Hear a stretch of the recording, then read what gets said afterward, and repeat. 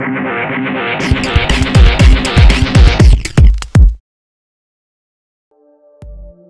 I'm Joe Wiesenfelder from Cars.com. I'm going to show you two interesting options from Audi, Audi Side Assist and Lane Assist.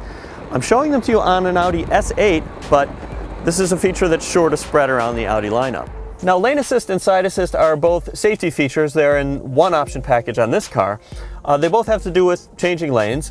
Lane Assist is basically lane departure warning. If you start to veer outside of your lane, camera up here notices that you're leaving the lane, it looks at the stripes ahead, and it will set up a vibration in the steering wheel. You'll actually feel it. Now, that is adjustable. You can set it for mild, medium, or strong.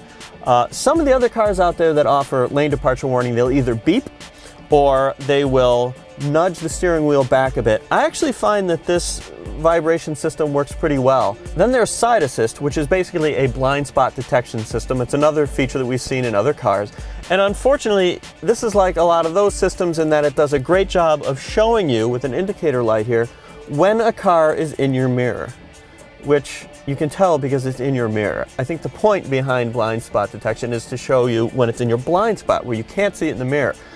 This system's not alone in that. So what it does is when something's basically in your blind spot, it illuminates yellow LEDs right on the inside of the side mirrors here, and it's just bright enough for you to see when there's a car back there. Now, what I like about the system is if there's a car there and you turn on your turn signal, then it flashes and it's brighter. If you're just going to glance in your mirror and hit the turn signal, if there's a car back there, you're definitely going to see the blinking. And in that regard, I think this system's a little bit better than most. Now, both of these systems can be turned off, which is basically how most people want it. There's a button on the end of the turn signal stalk. When you push that, you get an indicator on the instrument panel, shows you that the system is on. Push again, that turns it off. Now, likewise, if you want to turn off the lane departure warning, there's a button here on the right.